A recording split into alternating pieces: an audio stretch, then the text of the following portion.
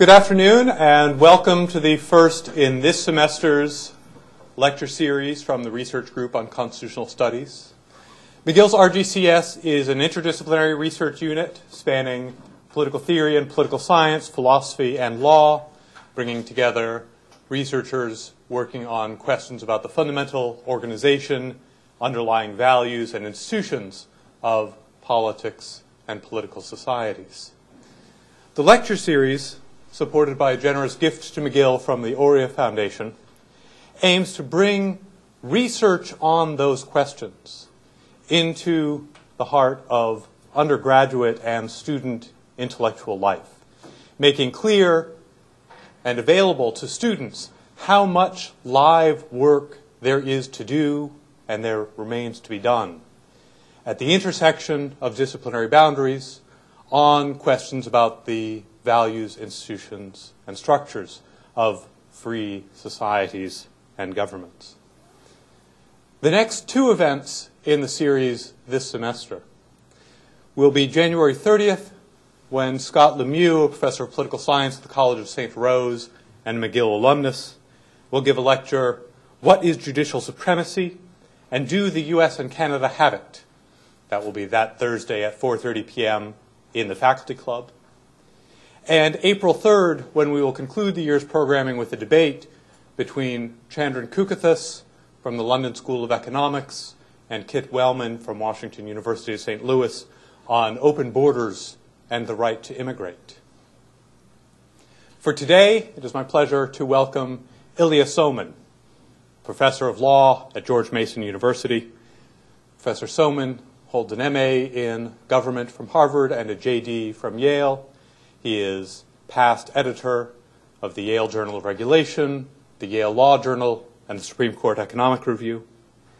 He's the article of some dozens of scholarly articles, primarily centering on federalism, on questions of state-level economic regulation and takings, on judicial review and the power of the judiciary in the American constitutional system, and on the set of questions that he will be reaching today, on voter ignorance, voter behavior, and democratic theory.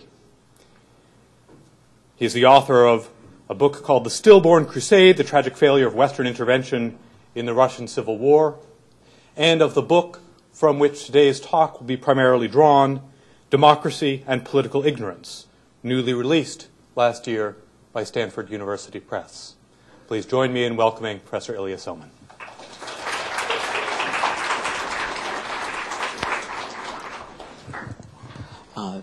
I'd like to thank Jacob and all of you for having me here and for giving me the chance to escape the cold weather in Washington here in Montreal.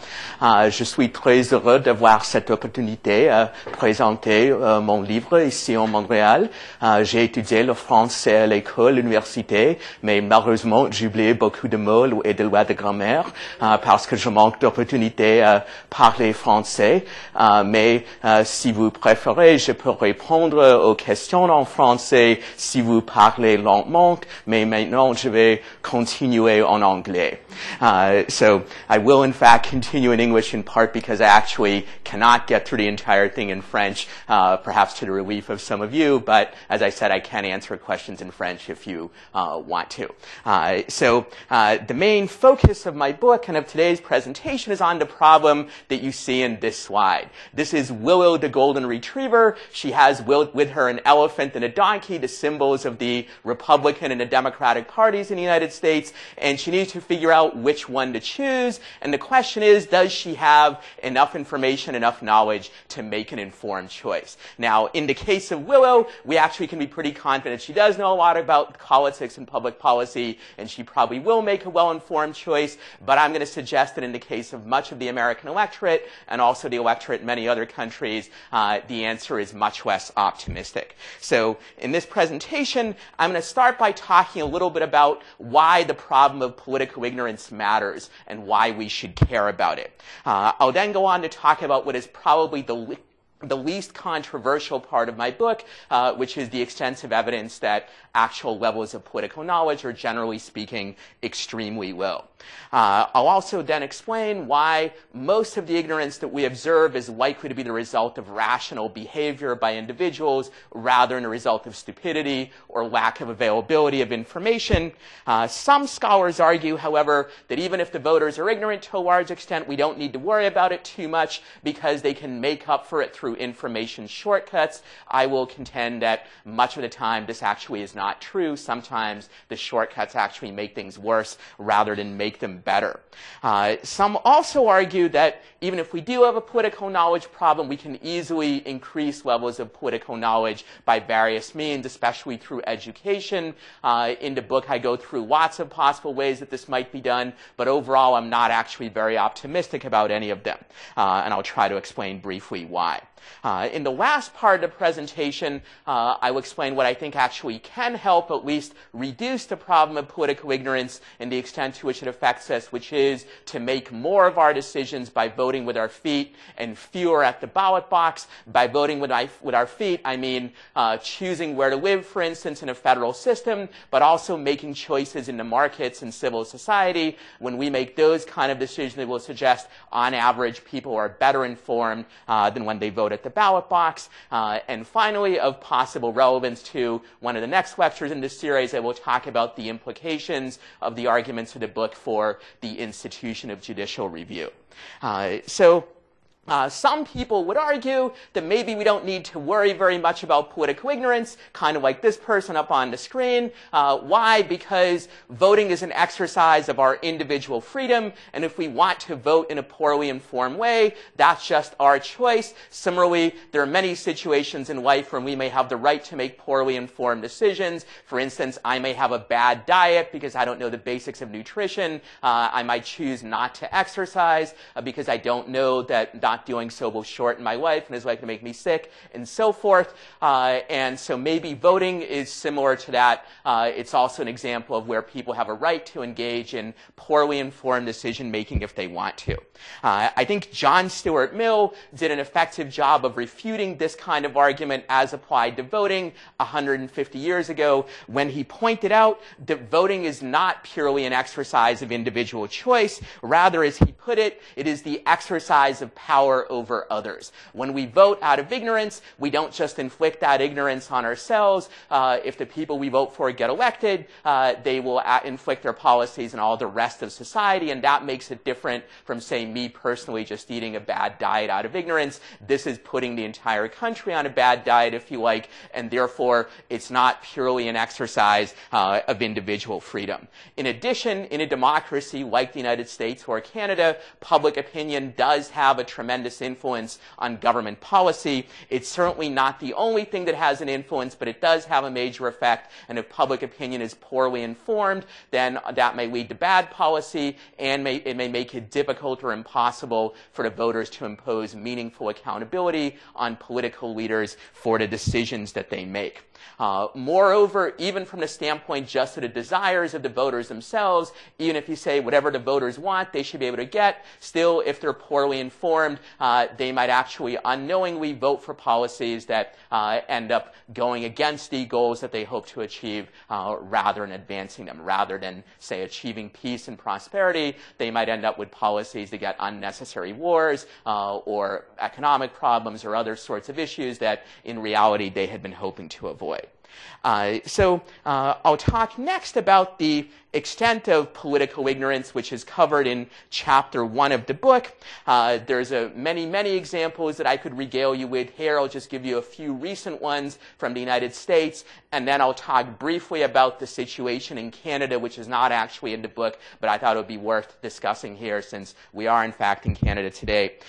So there are many examples of voters being ignorant about a great many issues, including very prominent ignorant ones. As many of you may know, a major issue in American politics over the last several years has been President Obama's health care bill, which was passed in 2010. Yet, as of August last year, polls showed that 44% of the public didn't even realize that Obamacare was still the law.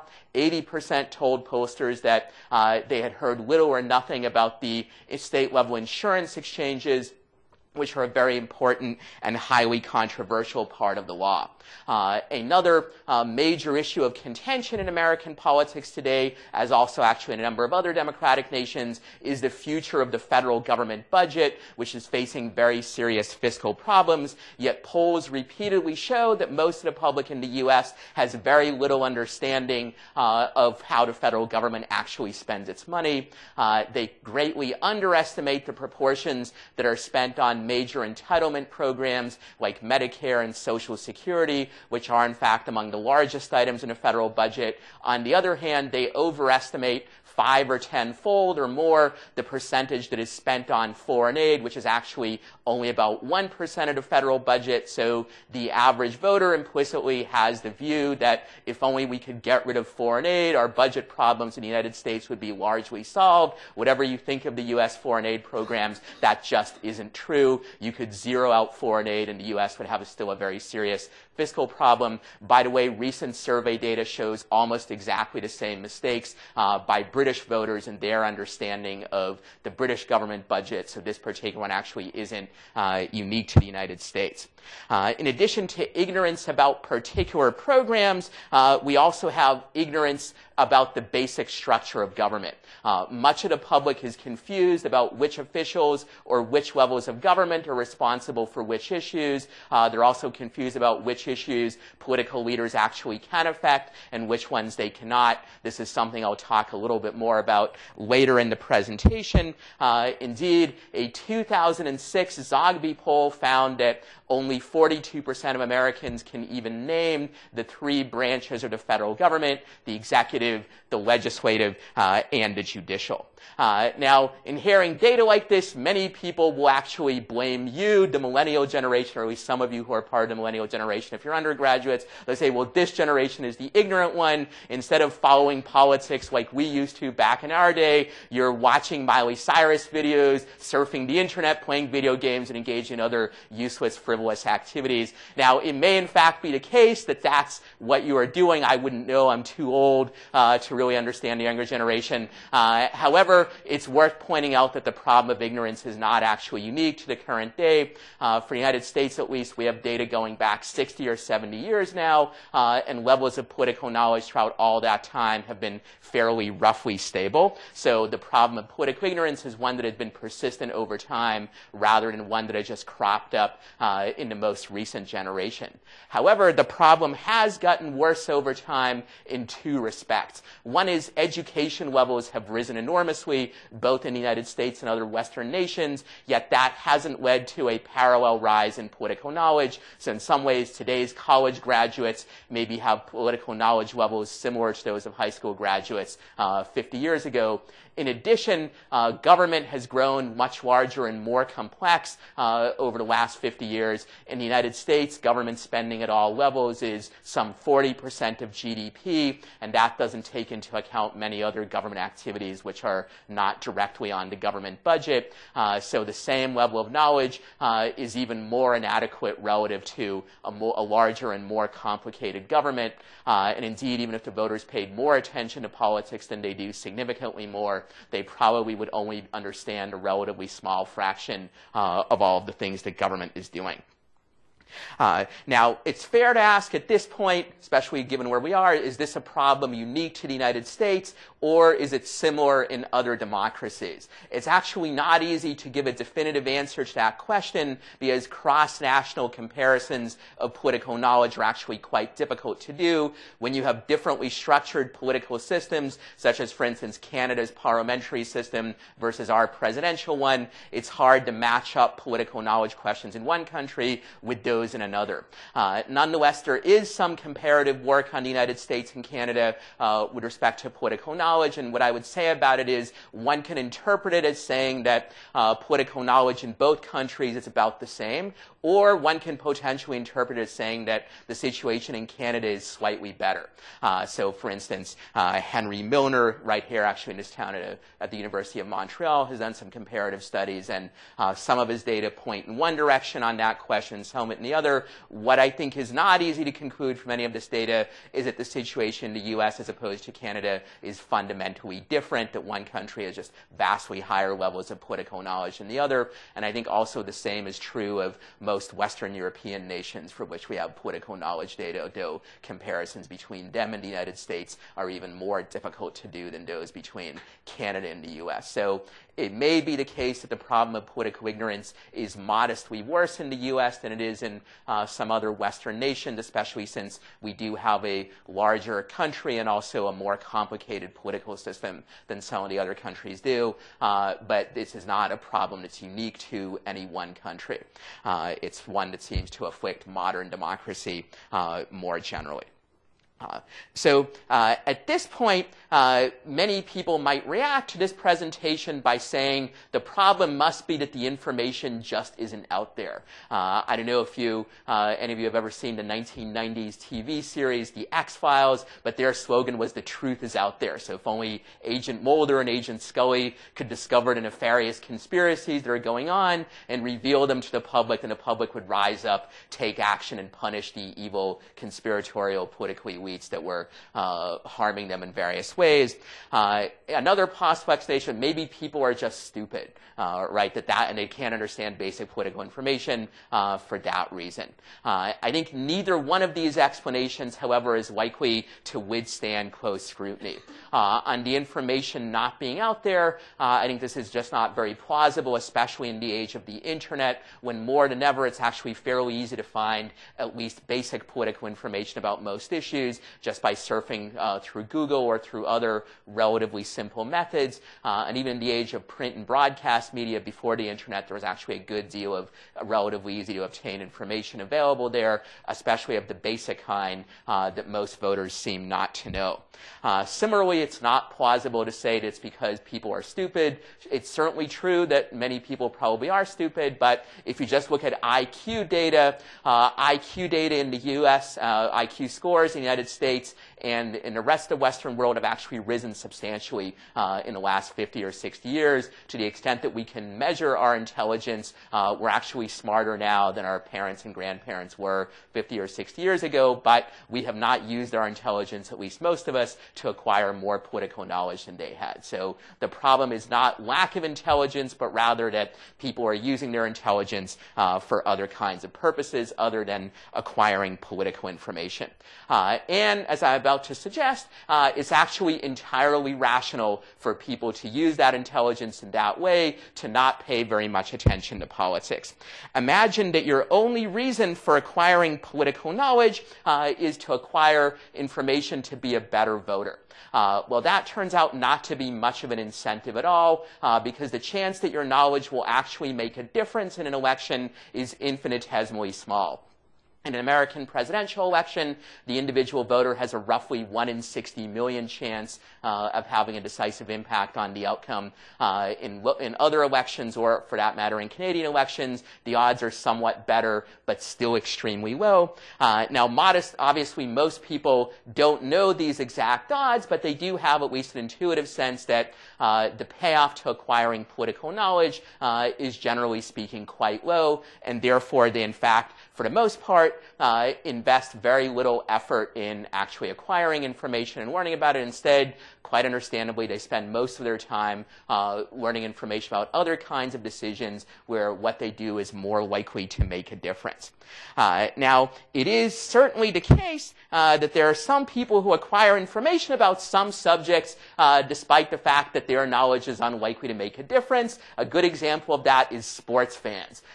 There are people who love love following and watching their sport, and they acquire a lot of information about it, despite the fact that it's unlikely to make a difference. I hesitate somewhat to show this Boston Bruins slide here in Montreal. I won't remind you too much of how the Bruins have done much better than the Canadians over the last several years. Pretend as if I hadn't said that. But here you have Bruins fans, and they know probably that they can't make a difference to the outcome of the game, but they enjoy learning about their favorite team, and they also enjoy hating the team's rivals, in this case, sad to say, the Canadians, and therefore they learn much more about their favorite sport than perhaps they would want to learn if they were only out to try to make a difference to the outcome. So just as there are sports fans, we have political fans, as I call them in the book, people who like to follow politics just as other people like to follow sports. They enjoy cheering on their favorite political team or political ideology, their favorite candidates. They also, of course, many of them enjoy hating the opposition. Think of, say, Republicans who hate President Obama, or Democrats who hate the GOP in various ways. And I'm sure there's similar phenomena in Canada and other democratic nations. So those people who are very interested in politics, i.e. the political fans, they do tend to be the most informed voters. They have much higher levels of knowledge than the average person. I think that's great in some ways, but there is this problem that when you acquire knowledge primarily for the purpose of being a fan, that is often inimical to the objective of seeking the truth. Think about the way that sports fans evaluate information that they get about their favorite team. If it seems like there's an ambiguous call by the referee in a game, if it goes against their team, they say, oh, it must be wrong. The guy must be blind, or he must have been bribed to make that call. If it goes in favor of their team, well, it must be an obviously correct call.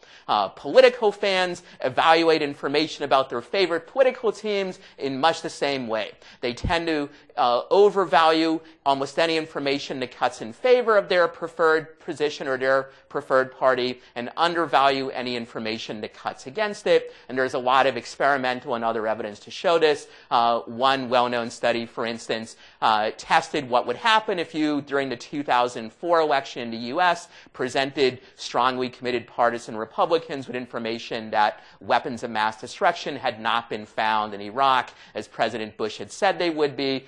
Most of these test subjects, the Republican partisans, not only rejected the information that was presented to them, but many of them actually became even more convinced than they were before that weapons of mass destruction actually had been found in Iraq, even though for the most part they had not.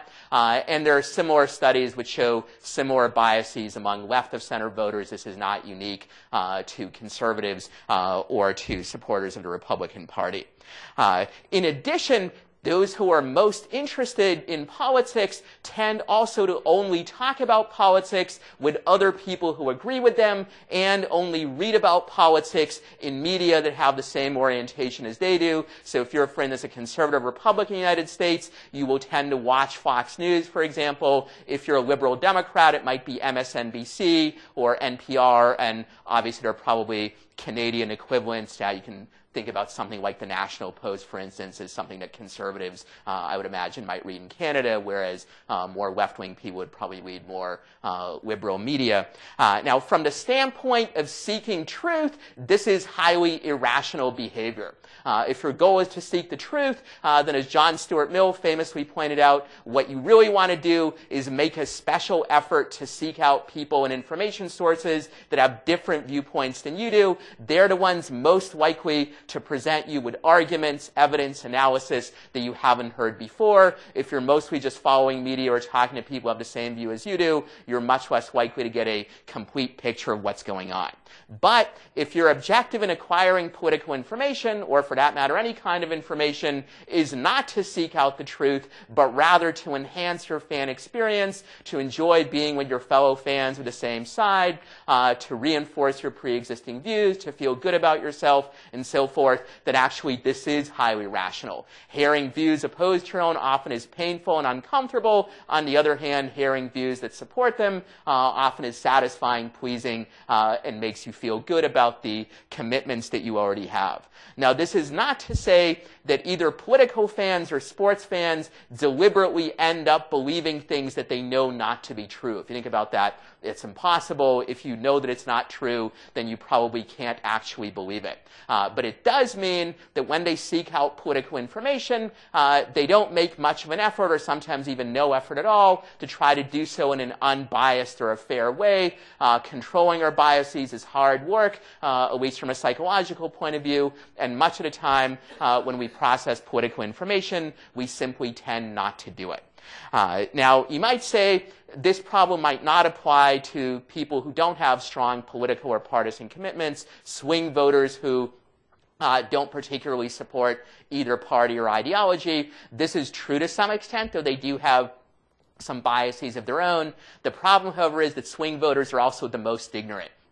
So maybe while they're less biased in their evaluation of the information that they have, they also have a lot less information to begin with, and therefore they often make very poor choices for that reason, though they less often make poor choices because they're highly biased towards one side in the way that committed political fans might be.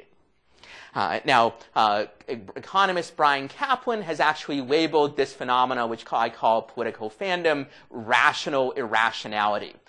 When you're seeking out information for purposes other than getting at the truth, it actually can be rational from the standpoint of your own objectives to do a poor job of being unbiased in your evaluation of the information that you obtain.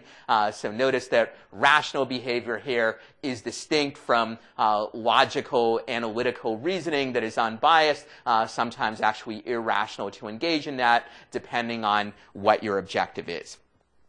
Now, some scholars argue that we don't need to worry too much about political ignorance, even though perhaps there is a lot of it. Voters, for the most part, can make up for it pretty well, they argue, because of information shortcuts. Situations where they can use small bits of information to make up for the larger bodies of knowledge that they don't know. In Chapter 4 of the book, I go through many different information shortcuts. Here I only mention a few of the most prominent ones in the literature. One is opinion leaders. Maybe I don't know very much about politics myself, but I can rely on the knowledge of other people who know more than I do. I can just let them help me decide who to vote for. Another possibility is maybe I can get knowledge from everyday life. I don't pay much attention to politics, but let's say I own a business. So if business is going badly, that's some sign that the economy overall maybe is doing badly. And if that's the case, then maybe the incumbent political leaders can be blamed for it. Perhaps the shortcut that has the most support in the literature is this one, retrospective voting, epitomized by this famous quote by Ronald Reagan during the 1980 U.S. presidential election.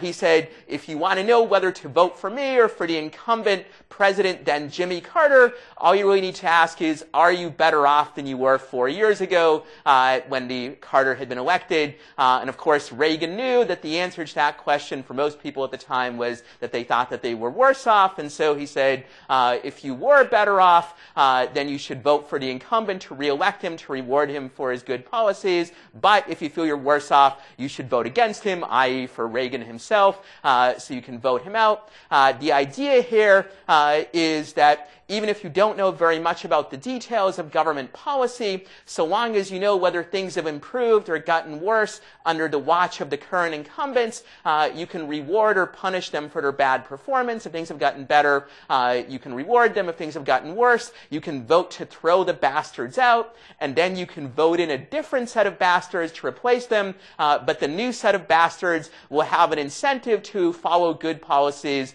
and improve the situation, because they know that if they don't, don't, if things continue to deteriorate, they will probably be voted out in their turn. So therefore, under this theory of retrospective voting, maybe you actually don't need to know very much except just have a sense of whether things are getting better or getting worse under the rule of the incumbent administration. I think retrospective voting does actually sometimes work effectively, particularly in situations where there's a large, obvious problem that in some sense is clearly the fault of the incumbent political leaders. In those situations, there is a real advantage of democracy over dictatorship in that in a democracy, voters, even ignorant ones, will notice that and will vote to punish the incumbent political leaders and get rid of them. However, retrospective voting also exemplifies two major shortcuts, or rather two major shortcomings that shortcuts have more generally.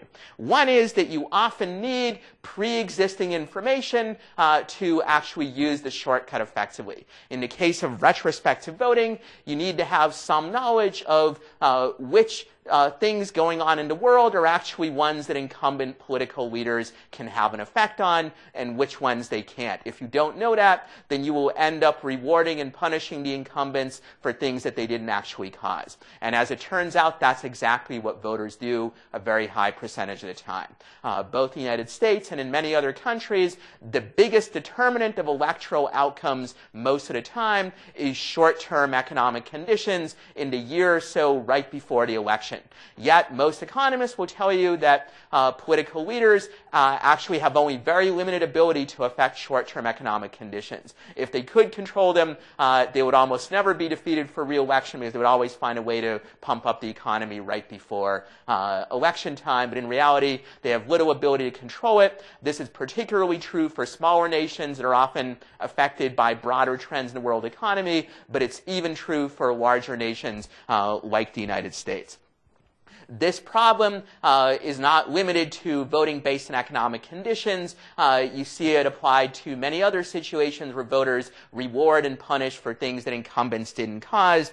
For example, I mentioned before the case of sports fans. Well, it turns out, at least in the United States, in local elections when local sports teams have been doing well, that actually increases the mayor's and other local officials' chances of re-election, even though in most cases they didn't actually do anything to cause the great victories by the Bruins, for example, which I had to mention yet again.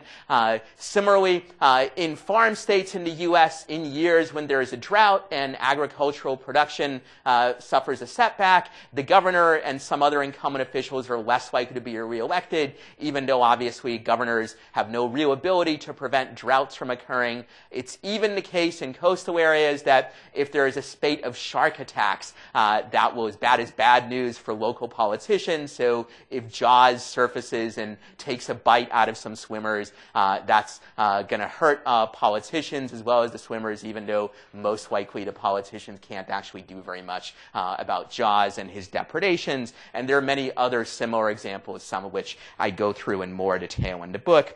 There are similar situations with some of these other shortcuts. For instance, take knowledge from everyday life. Yes, your knowledge as a businessman or as an employee or as a student or even as a professor perhaps can sometimes be relevant, but you need to know something about the political system to know how to interpret it. You need to be able to have a sense of whether the fact that your business is doing badly really is a sign that the incumbent politicians are doing a bad job as opposed to that you yourself are doing a bad job in managing your business. In order to be able to choose between those two, you may need to have some knowledge about economic policy and the like.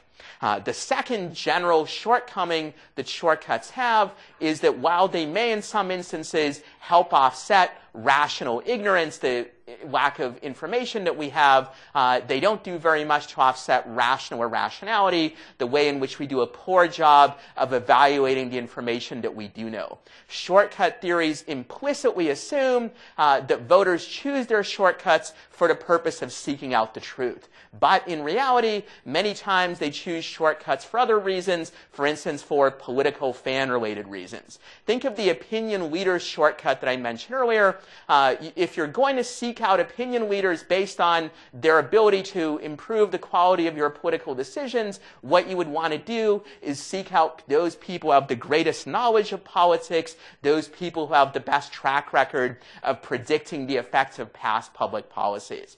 But if you actually look at who are the most popular opinion leaders, those who get the highest ratings for their TV shows or are most often read when they write articles, for the most part, it is not those who know the most about policy or those who have the best track record of predictions. It is rather people like Jon Stewart or Rush Limbaugh in the United States, people whose primary skills are their ability to entertain and their ability to reinforce the pre-existing views of their audience, mostly liberal in the case of Stewart, mostly conservative in Limbaugh's case, and there are similar examples in other countries. I'm not as closely familiar with them, but they certainly do exist. So it's clear people are choosing these opinion leaders in large part not because of their superior knowledge, but because of their superior skills in entertainment and their ability to make you feel good about your pre-existing views that you might have.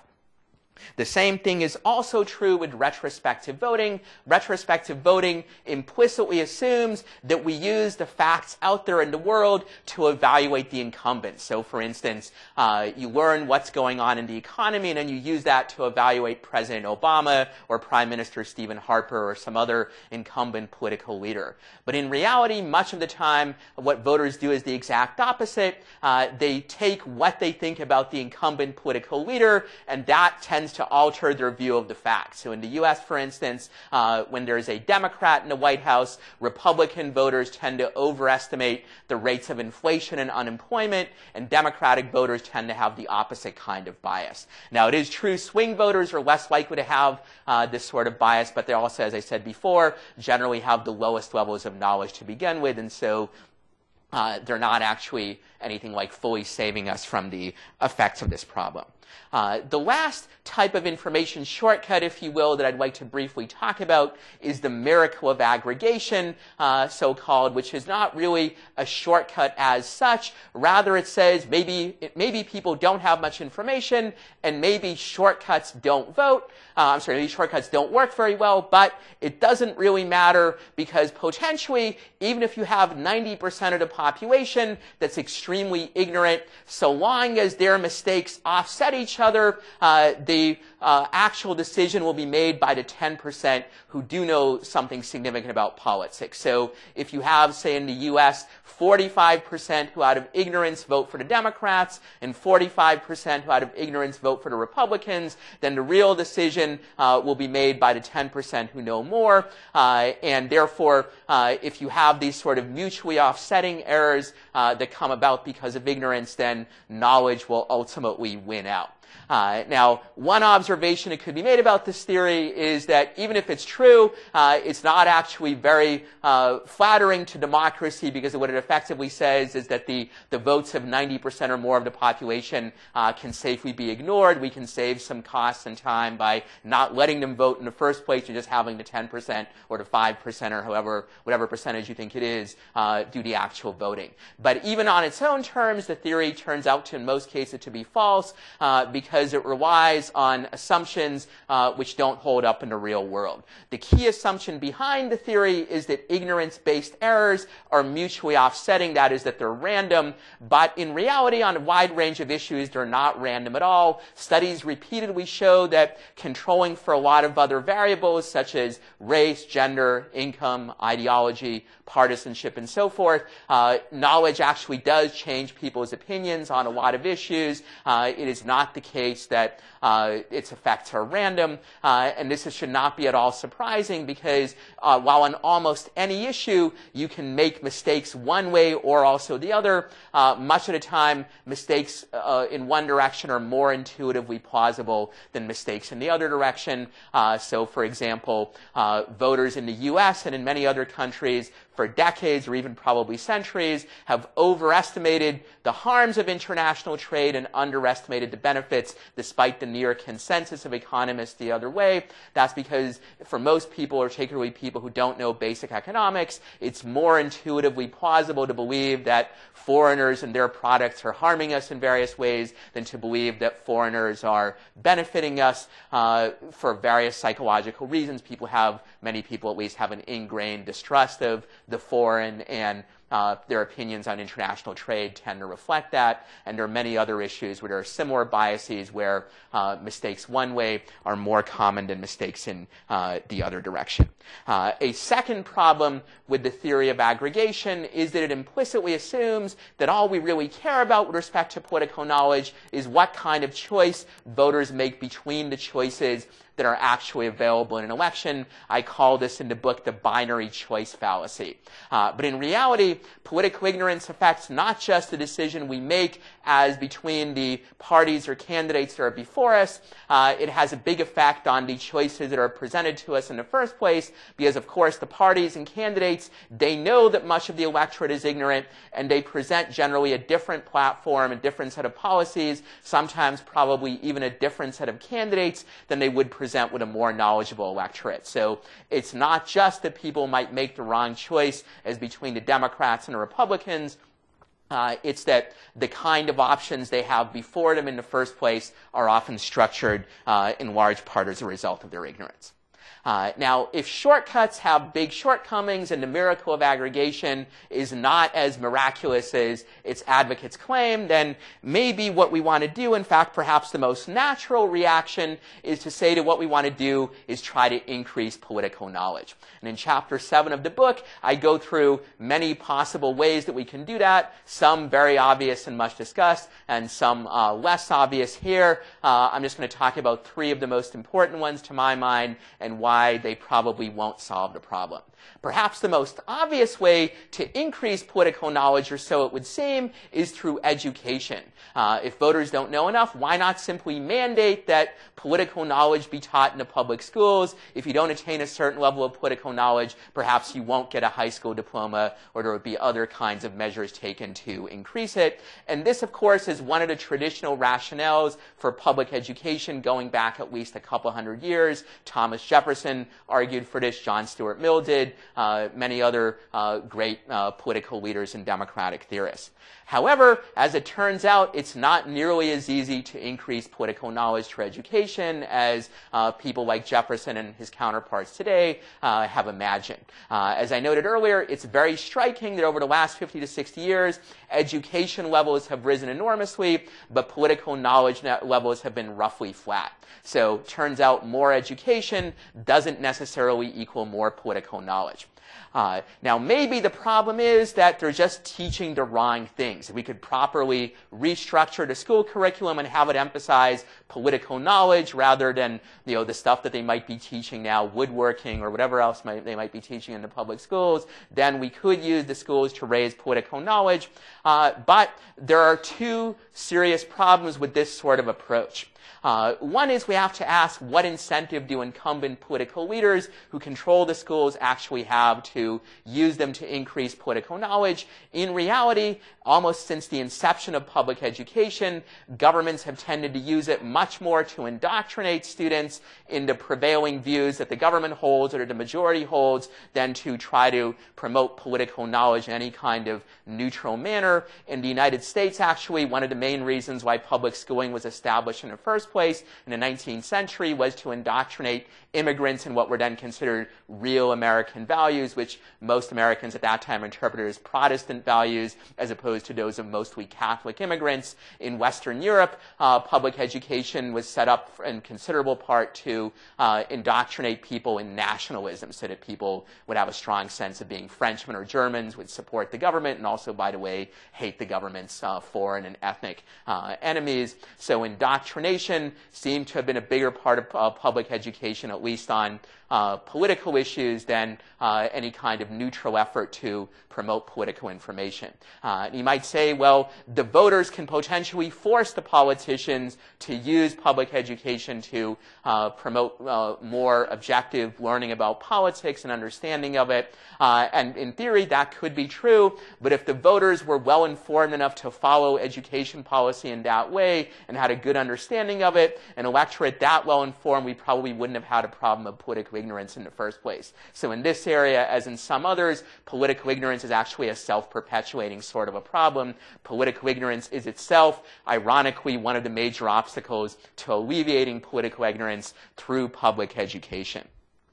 Another problem with trying to do this through education is that even if the quality of political education in the schools was significantly improved, it would still be very hard to educate students to know enough about politics to keep track of all of the many issues covered by the modern state, especially since realistically they're going to leave school at the age of 17 or 18, and in the next 50, 60, 70 years that they will be adults and voting, new issues are likely to come up, and unless you force them to go back and be re-educated every so often over time, the usefulness of the knowledge that they learn will necessarily deteriorate over time.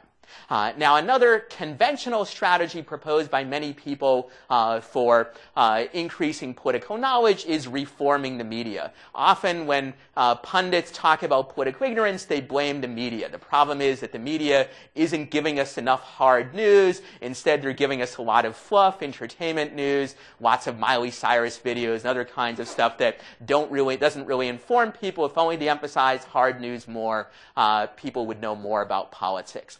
I think it's easy to blame the media, and certainly the media doesn't always do a good job of covering political issues.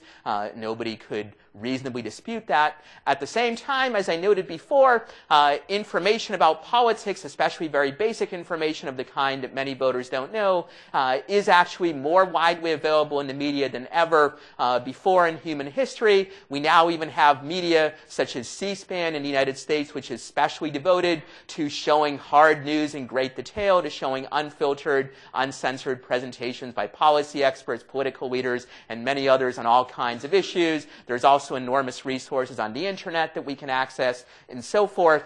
So the problem of political ignorance is not primarily one of lack of information in the media. Rather, it is a problem of demand rather than supply. Most of us, quite understandably, don't want to spend more than a small amount of time following hard news, either in the media or in other venues. We actually prefer entertainment or prefer other kinds of information that we might consider more relevant to decisions that will actually make a difference in our lives. So even if the media were to cover hard news more often or present more of it, that doesn't mean that we would actually watch it and remember it. We might instead flip the channel to Miley Cyrus or the Boston Bruins or maybe even the Montreal Canadiens if they ever start playing well again.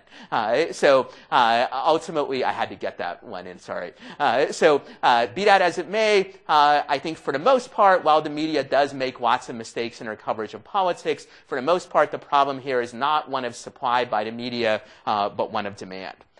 Finally, there is a solution which hasn't really been discussed in the literature, but which I do discuss in my book. If the problem is that voters don't have enough incentive to learn about politics, why not just give them more incentive? Sort of a very simple economics 11 kind of solution. Why not pay them to learn about politics?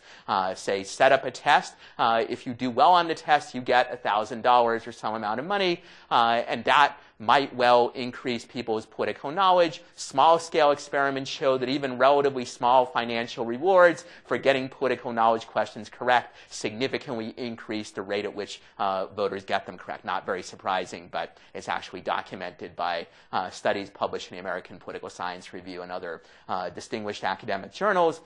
So in principle, I think this actually deserves a lot of consideration. If we really could do this, it would cost some money, but it would be well worth it. The problem, however, is this. Can we actually trust the government, whether the American government or Canadian government or any other, to come up with an objective knowledge test we would then present to voters? Or would the government have strong incentives to skew that test in favor of its own supporters? Because remember that they would have to both decide what questions go on the test and also what the correct answers are. And it's easy to see numerous possibilities for abuse here, because obviously a test that millions of people would take potentially, would have the opportunity to take, is one that itself could potentially skew and influence public opinion, and that would be an enormous temptation to the government, to whoever was in power at the time, Democrats, Republicans, conservatives, liberals, the Parti Québécois, or whoever you want to talk about. Nonetheless, I do think this idea, if only because I came up with it, does deserve some more attention. Perhaps some of you will write about it in your own academic work. And if you can solve this problem of how to create the test in an unbiased way, please let me know. I'd be very interested in your solution. However, until we come up with that solution, or until we come up with some other miraculous way to increase political knowledge, I instead suggest that one possible way of mitigating the problem of political ignorance is to make more decisions by voting with our feet and fewer at the ballot box. What you have up on the screen is a paradigmatic example of voting with your feet. This is immigrants arriving in New York City in the late 19th century. They are voting with their feet against various European governments and in favor of the U.S., which, despite its flaws, offered greater opportunities and less oppressive public policies in various ways to these people. So one kind of voting with your feet that I discuss in the book is when we vote with our feet by choosing one jurisdiction over another. Say in a federal system, we choose what town to live in or what state or province to live in, often based in part on what kind of policies they have and whether they serve our interests well or not. But you can also vote with your feet in the market or through civil society, for instance, by choosing which university to attend, as all of you have chosen to attend McGill, or you can choose which product to buy and so forth. Notice that in the private sector, often we can vote with our feet without ever actually physically going anywhere. For instance, just sitting at home, I can call up a different cable company and get a subscription to a different package from one that I have now. So what distinguishes voting with your feet from voting at the ballot box is not how much movement you make, but rather whether you're making an individual choice that by itself is likely to be decisive, or whether you're casting one vote out of many thousands or many millions. Now, why would voting with your feet be any better than voting at the ballot box from an informational point of view? After all, in both cases, you need to learn some information to make an informed choice, and in both cases, it's going to be costly to spend time and effort learning information and processing it. So I suggest that voting with your feet has important informational advantages for a couple of reasons. One big one is precisely the very fact that your choice will make a difference. When you choose where to live or what product to buy, you know that it'll make a difference, and therefore you spend more time acquiring information. If you're like most people, you probably spent more time acquiring information the last time you bought a car or a television set than the last time you decided who to vote for in a national election. Now, is that because your TV is more important than who governs your country, or because the television is more complex than the policy choices that your political leaders make? I would suggest probably not. It's rather that when you bought the television set, you knew that that decision would actually make a difference, whereas when you voted in a national election, you knew that the chance it would make a difference was extraordinarily small, so therefore, quite understandably, you spent more time on the one decision than you did on the other. This applies not just to your incentive to seek out information, but your incentive to do a good job of evaluating information that you have to try to resist your biases. It's certainly not the case that when people make decisions in a market or when people decide what jurisdiction to live in, they're completely unbiased or completely objective, but on average, they're more likely to be unbiased than when they, or at least less biased than when they vote at the ballot box. Think of the following social norm that we have, at least in the English-speaking world, that you're not supposed to argue about politics in mixed company. If you come up to somebody who disagrees with you about political issues and you explain to them why they're wrong, even if you have a devastating argument that completely refutes whatever it is that they believe, and you present them with lots of new information that they never heard of before, they probably won't thank you for it. In fact, many of them will actually be very angry at you for showing them up and making them look stupid, perhaps even in front of their friends. Believe me, I know that they don't react very well. I know from painful personal experience that this is what is likely to happen. On the other hand, if you come up to somebody and you give them new information that might be relevant to a foot voting decision that they're going to make, say information about a better car, a better TV, or how living in another town might make them better off than where they live now, they won't necessarily be grateful, but generally speaking, they'll be more receptive to what you have to say than if you start criticizing their political views. And that's because while they might not necessarily be happy to hear that they're wrong about something or ignorant about something, they know the information will actually be useful or could be useful to a decision of theirs that is likely to actually make a difference.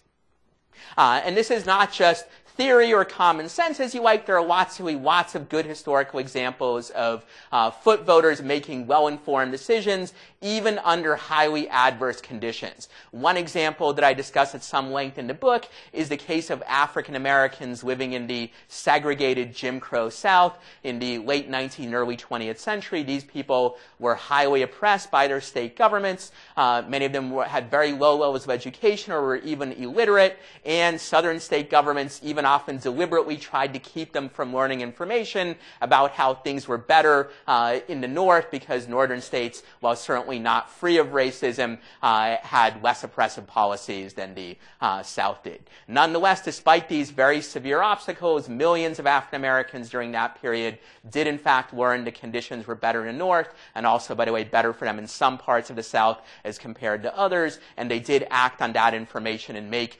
appropriate migration decisions. Obviously, in the modern world, we have much more information, most of us, than they did. We can acquire it more easily, and obviously, most of us have a higher level of education. So if foot voting can work well from an informational point of view, even under highly adverse conditions, it can also work under the much less adverse conditions that many people face today. And there's actually comparable evidence that we have today. In the book, for instance, I discussed how most of the public has very little understanding of, for instance, of Obamacare or of the Medicare expansion passed by President Bush in 2003. In fact, 70% of the public has never even heard of that Medicare expansion at the time that it was passed, even though it was the biggest new government program in the United States in some 40 years. But when you look at people who had to make decisions as foot voters within that program, deciding which kind of insurance plan or which kind of drug benefit they would choose,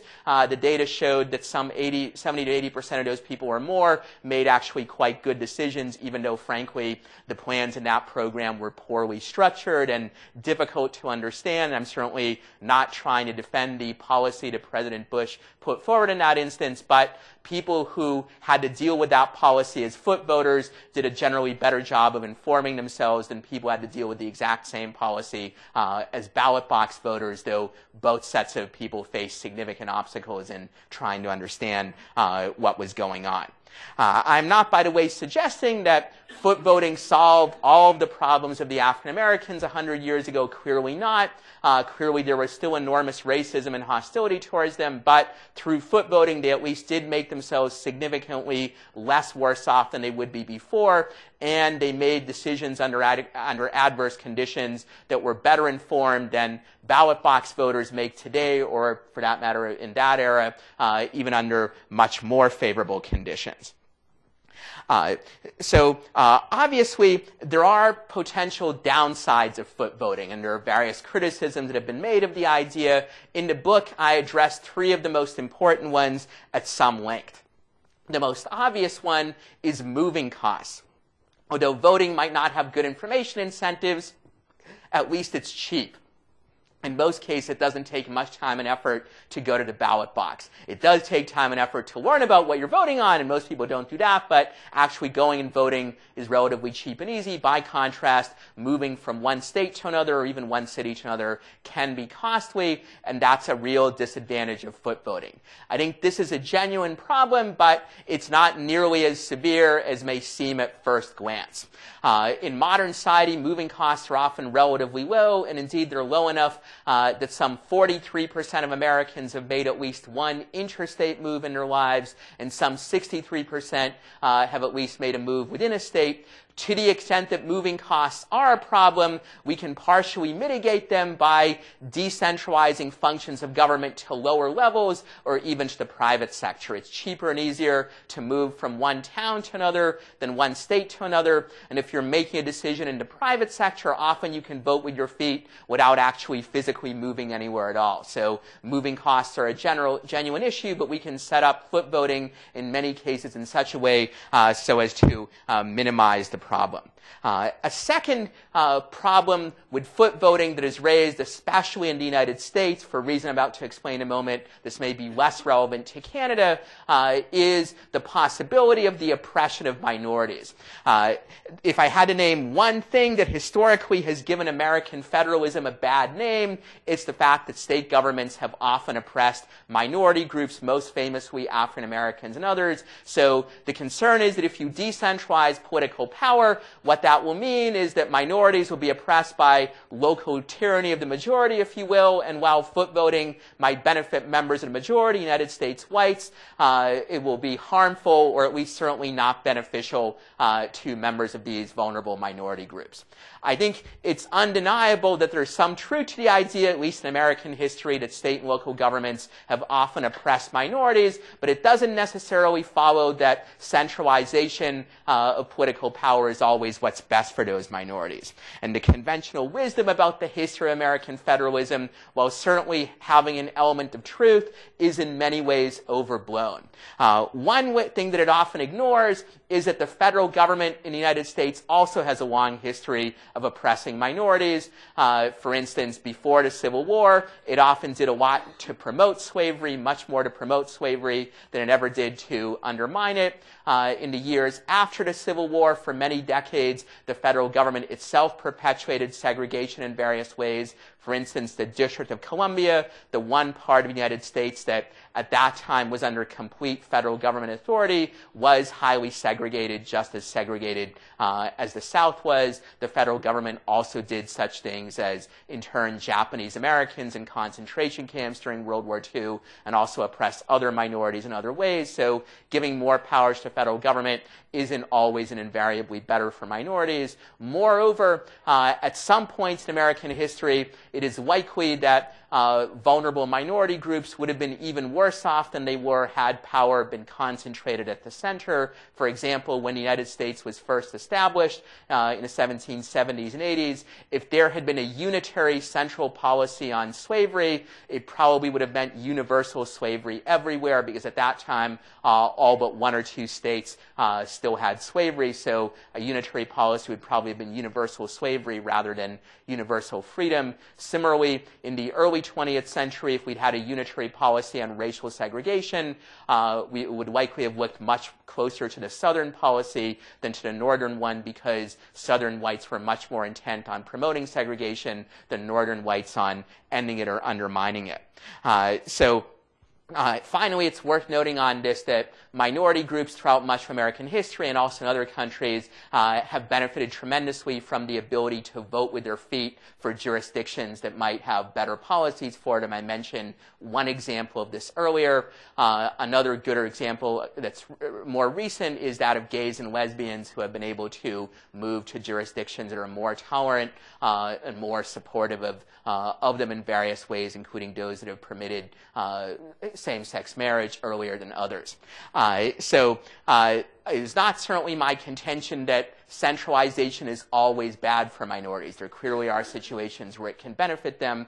I'm just getting near the end, yeah. But nonetheless, I think the conventional wisdom on this is somewhat overblown. I'm going to skip over for the moment the issue of the race to the bottom, though I'm happy to talk about it if time permits. But I will note that the broader implication of what I have to say in the book with respect to federalism is that if you accept my argument about the informational advantages of voting with your feet, then it turns out that there are tremendous advantages to decentralizing political power and also to reducing the role of government relative to private sector. Both of those moves give people more opportunity to make decisions by voting with their feet, where they're better informed than when they vote at the ballot box. At the same time, however, it is certainly not my claim that this means we should have the maximum possible decentralization or to maximum possible limitation of government. Obviously, there are many other factors that should go into determining how centralized government should be or how limited it should be. Political knowledge is just one of them. So if you read this book and you agree with everything I say there, you won't necessarily be as much in favor of decentralization or as much in favor of limiting government as I might be, but you will probably be more in favor of it than you yourself would be otherwise, because other things equal, this problem strengthens the case for limitation and for decentralization. In the last couple of minutes that I have, if I have a couple of minutes, I'd like to briefly note the implications of political ignorance for judicial review. In the United States and other countries, the main objection has been raised against strong judicial review is the idea is that it's anti-democratic, that it undermines the ability of democracy or of the people to control government policy. Legal scholars call this the counter-majoritarian difficulty. Once you realize the problem of political ignorance, it turns out that the counter-majoritarian difficulty is less of a problem than you might think it is in two separate ways. One is that if many of the policies that judges might strike down are actually ones that the public is ignorant about, either doesn't know about or doesn't understand its effects, then the extent to which it's actually counter-majoritarian to strike them down is at least significantly diminished as compared to policies which really do reflect the public will in a meaningful way.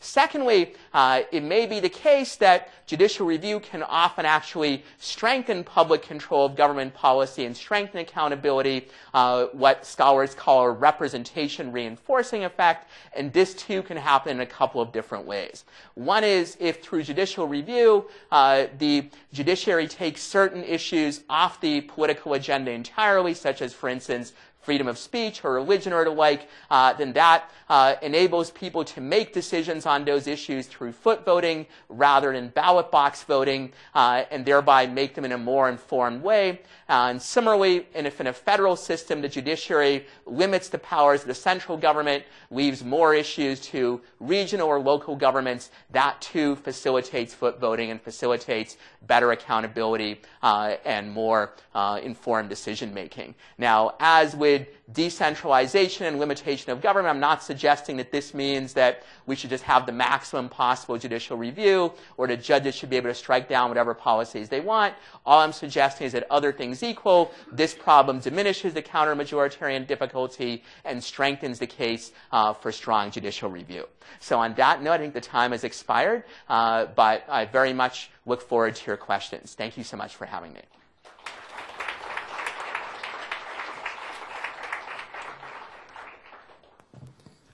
Two things about the question and answer time. One is when you ask a question, please turn on the microphone in front of you and then turn it off when you're done. The other is that it is our rule here to reserve the first question for a member of the Research Group on Constitutional Studies Student Fellowship. So to one of the student fellows, the floor is open.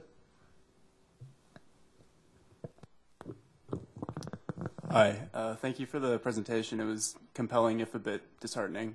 I guess my question is mostly about voting with your feet.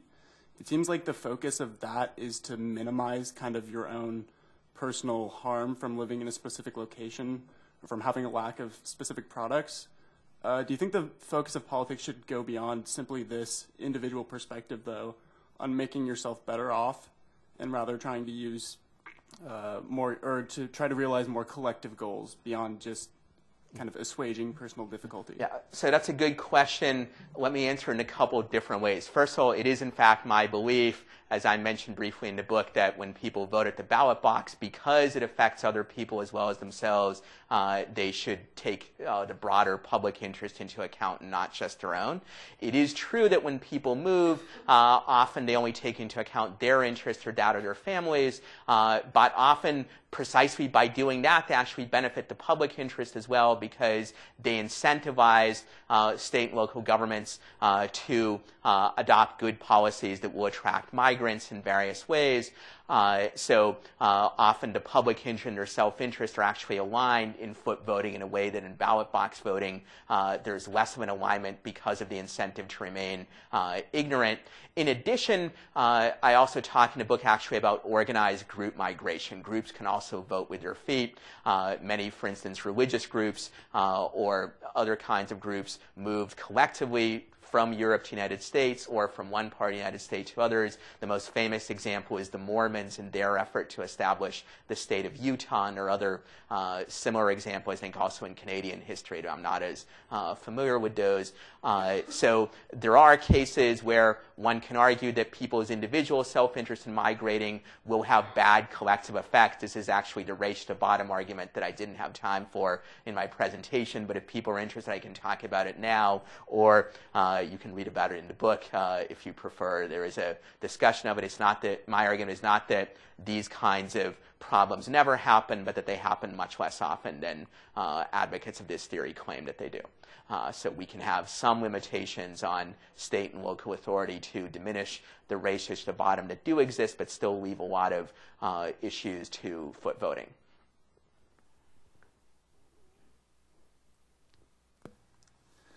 I'm really glad that you just wanted to bring up the topic of group migration. I was going to ask you about the Free State Project in New Hampshire. There's an objective of 20,000 people moving there, and they already have 15,000 people. So, any thoughts on that project? Sure. So, I'm impressed that people in Canada know about this, but for those of you who may not know, the Free State Project is a project by a group of libertarians in the United States to collectively get together and commit to moving to one state, in this case the state of New Hampshire, which actually already is the most libertarian state in the U.S. And their idea is that if enough of them move there, because it's a relatively small state, they can actually have a significant collective effect on the state's politics. I must admit, when I first heard about this project, the founder of it is a political scientist, an acquaintance of mine, Jason Sorens. I think is he at SUNY Buffalo? Is that right? He's left there. He moved to Dartmouth. He's moved to Dartmouth. Cool. Okay. My wife's alma mater. Okay. So I didn't know that. So that's right. Dartmouth is in New Hampshire, so it makes sense that he would move there. Anyways, the idea is to engage in a group migration so that they would be able to, in effect, bend the state's politics to their purposes. I must admit that when I first heard about this idea from Jason Sorens 12 or 15 years ago, I was quite skeptical that either A, they would get the number of people together that they wanted to get, or B, that they would have a big effect. Clearly, they have gotten together, if not the 20,000 people, and at least more people than I thought they would. How big of an effect that they will have on New Hampshire's politics, I think, remains to be seen.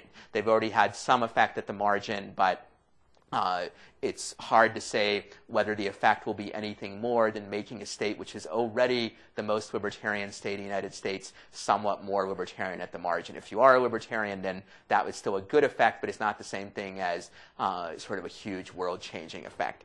It's different from the Utah case that I mentioned earlier, where the Mormons moved to a place where there were very few people to begin with, or at least very few people that the U.S. government recognized as having any right to vote in elections. There were only Native Americans at that time and a relatively small number. So in New Hampshire, there actually already are several million people. They do have the right to vote.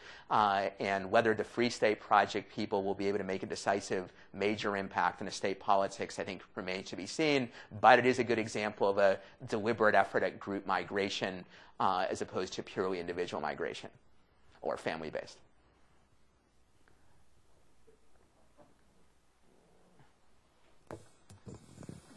Thank you. I mean this to sort of follow on the tail of the first question.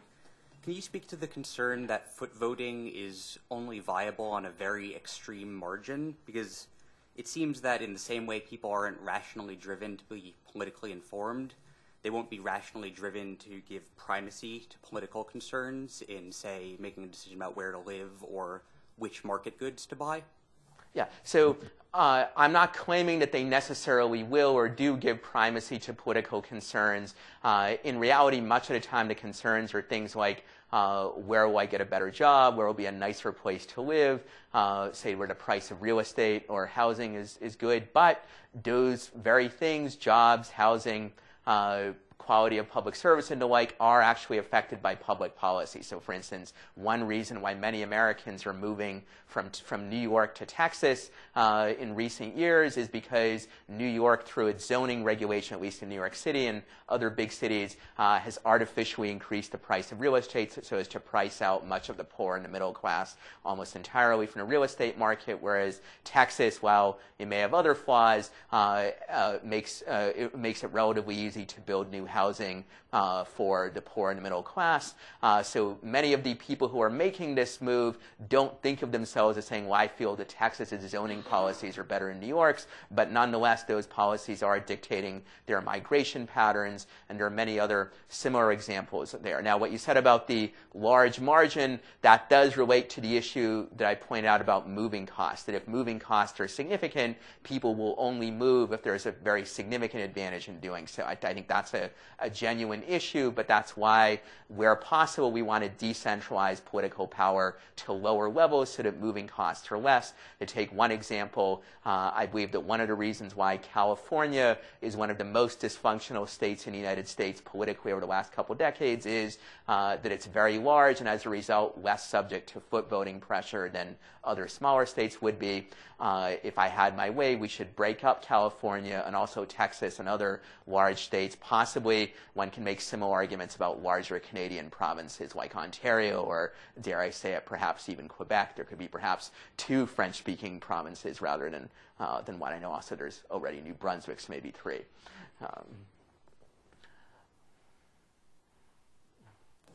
Hi. Hi. Oh, sorry. I had trouble figuring out where you were sitting. That's okay. So I have a question about whether when judicial review versus foot voting is most appropriate for resolving a certain consequence of political ignorance.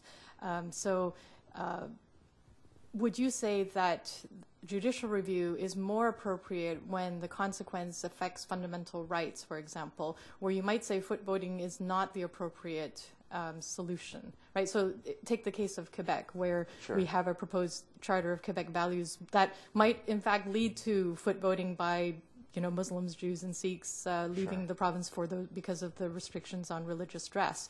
But you might want to say, well, that's not the appropriate solution because really it should be judicial review that guarantees certain basic rights so that people don't have to move for those reasons.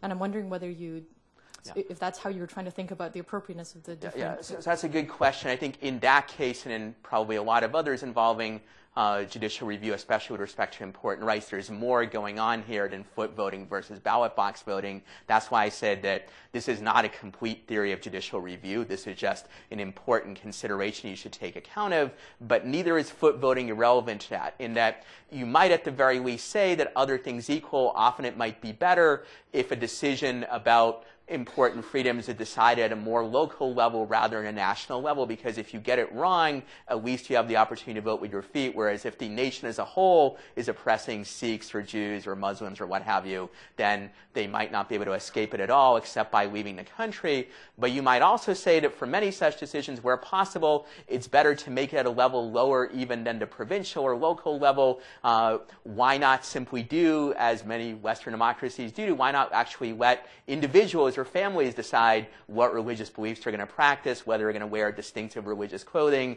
what languages they will speak at home, and so forth, as opposed to having any level of government decide it. And that gives even more opportunity for foot voting. If I don't like the church or the mosque, or for instance, that my parents or other family members attend, I can choose to attend a different one or not attend at all, and so forth. I'm not claiming that this can solve all problems of this kind, but in some cases, we actually do want to limit the powers of provincial or local governments so that we can engage in foot voting at an even lower level than that, and therefore actually have more options and fewer moving costs.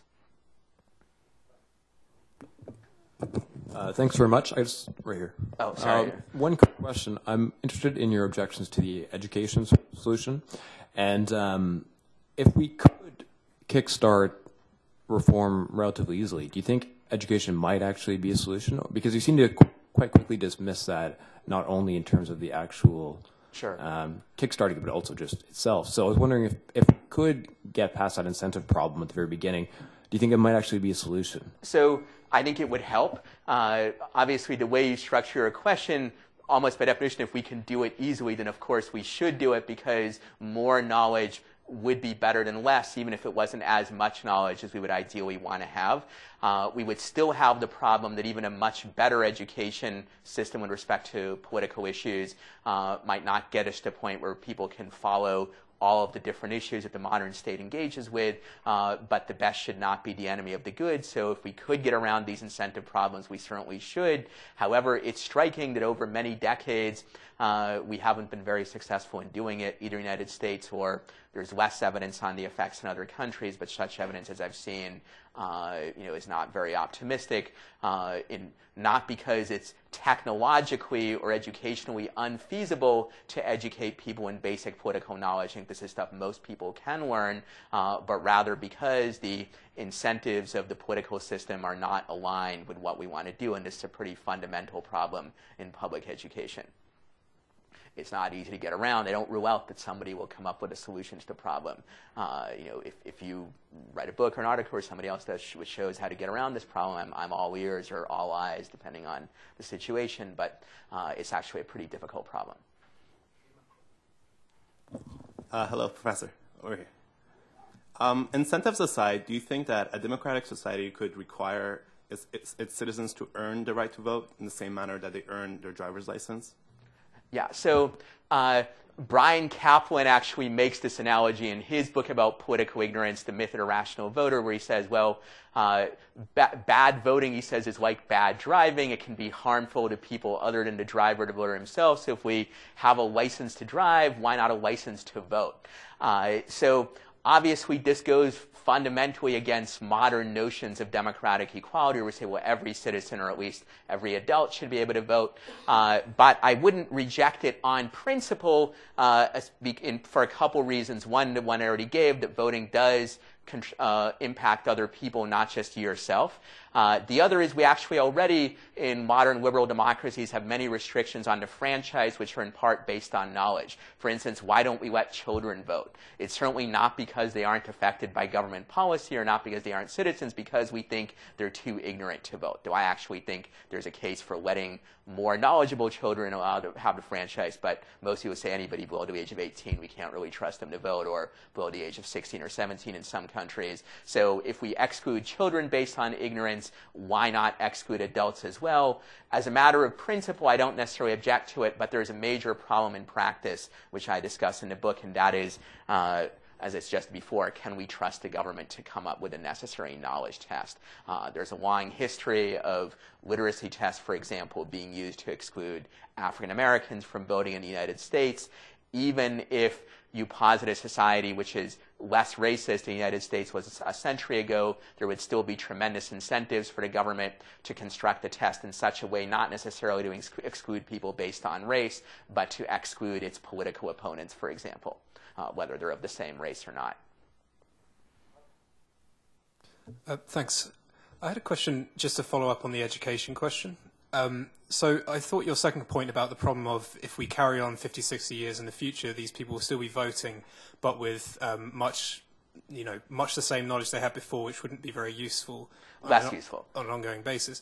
I thought this seems to treat education perhaps as content rather than sort of context-based. So in teaching people how to do things rather than teaching them about something in particular. And if you look at certain subjects, say English literature, a lot of people wouldn't necessarily go on to become poets or writers, but they would have a better understanding of the syntax and semantics in order to actually use this in everyday life. Do you think that if we had more of a focus on citizenship education, for example, that would give us the tools with which to interpret something like C-SPAN, for example? Sure. It would give us some of the tools potentially if we did it right. The problem is, would we in fact watch C-SPAN and use the tools? So with English literature, there are some people who take English, if an English literature course is well structured, the people who take the course will definitely have better tools for reading other classic works of literature in the future. For instance, because I took a course about Shakespeare, I can now better read other Shakespeare plays other than the ones that I read in the course. However, people who don't like Shakespeare or less interested than I am, in fact, do not go on to to read much Shakespeare after they leave college or high school. So even though they have the ability to do it, they don't exercise it. And the same thing is also true of political knowledge. You could potentially give people a grounding that then they could potentially build on, but the problem is, will they in fact build on it? And then based on what we know about people's levels of interest in politics and how much time they're willing to devote to acquiring political information, I'm not optimistic on that score. But you're right, for the person who's highly interested in politics, a good course on civics can be very useful to them, and then later pursuing that interest, just as for a person who likes classic literature, a course on Shakespeare or other classic literature could then help them be a better reader of it in the future. Sadly, those people are only a small proportion of the population in most countries, I think. Can you speak, in some countries like Australia, they have, sorry, a bit to the right. Oh, I'm sorry. It's, because of the echo, it's hard for me to hear where the sound is coming from, or maybe this is my hearing just declining because of senility, but please go ahead. Some countries like Australia have compulsory voting for their citizens. Do you see that having any kind of effect on what you've talked about, or do you see that kind of being lost anyways? Yeah, I think that makes the problem worse, actually, because although one thing that is difficult to do, given existing data, is compare the knowledge levels of voters with those of non-voters. There are surveys where we ask people whether they voted or not. However, what you find is not only that many people lie about whether they voted or not, but also the people most likely to lie if they hadn't voted are actually those most interested in politics know the most.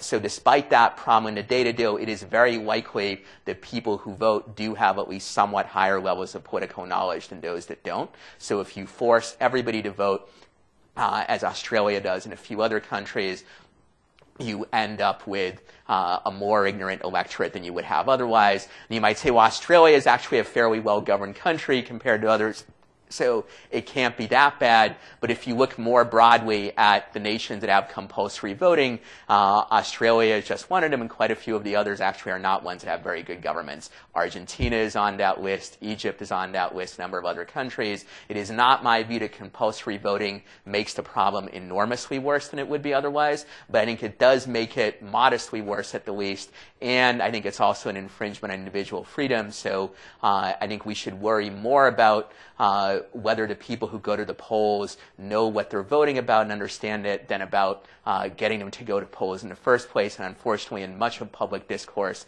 at least in the United States, possibly in Canada as well, I'm less certain about Canada, we have a lot of people talking about we need to get more people to the polls, and relatively few people talking about whether the people who go to the polls actually understand what they're voting on. Before we run out of time, I'd like to take a turn. I'm very scared. Go ahead. I worry that in your final reformist steps, your solution steps, there's a certain amount of assume a can opener going on.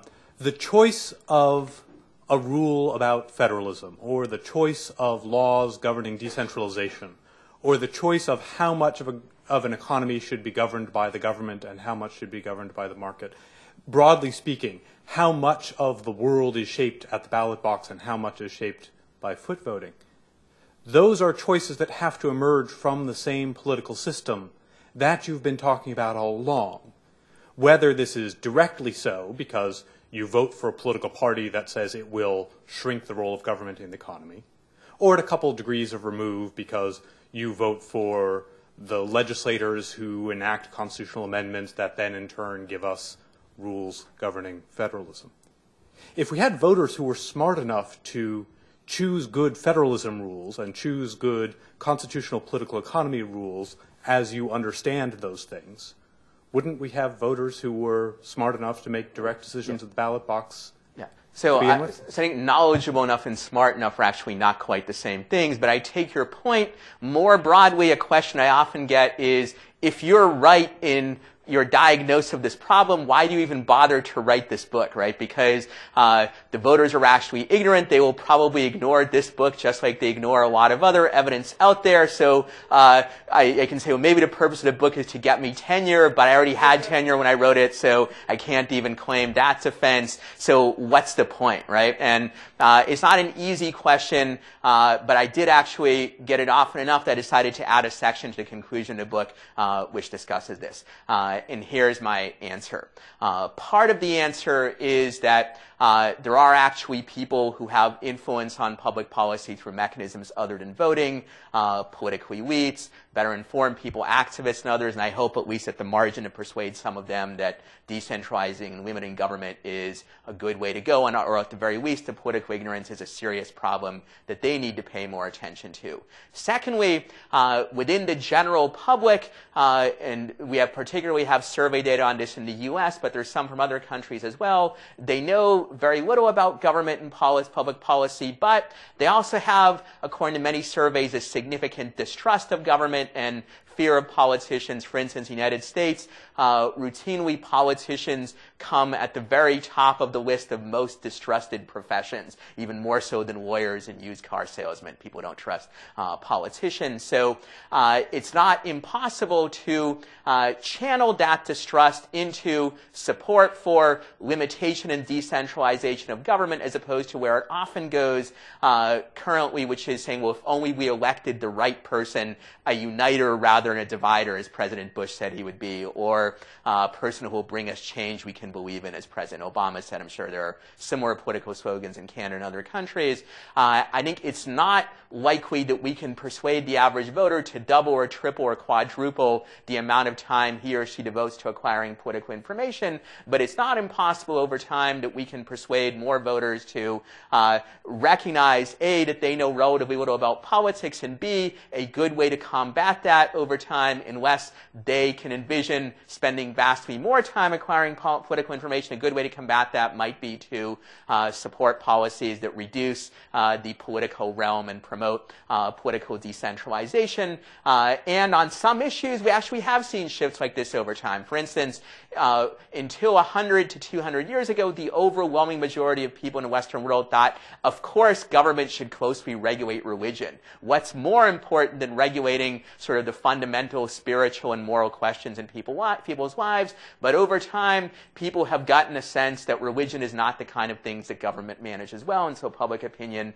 has very slowly, much more slowly than it should have, in part because of ignorance, but has over time moved to the point, not that people know a lot about the regulation of religion, but that they realize that precisely that because they don't know very much about it, that government shouldn't regulate, or at least not regulate it very much. And I hope more issues can be gotten into that category. Is this likely to happen on a large scale anytime soon? Probably not, but we can move incrementally in that direction. Moreover, as I note in my book, on the conclusion, some Western nations, and by the way, Canada is a notable example, actually have achieved large reductions in the size, scope, and complexity of their public sector over the last 20 to 30 years. Canada's public sector actually now is smaller than that of the United States. That is partly because the United States one has grown over the last 10 years, but partly because Canada shrank enormously in the 90s and early 2000s. So what Canada has been able to do is something other countries, at least some of them, can do as well. I don't imagine that we're going to comprehensively solve this problem anytime soon, but I do think significant incremental improvements can be made in a direction of greater decentralization and limitation. All right. With that, we are out of time. I'd ask that you remember that you're invited to join us for the next lecture on January 30th, Scott Lemieux on judicial supremacy. Immediately following, you are invited to join us for a reception in the area right outside this room. And please join me in thanking Ilya Somin.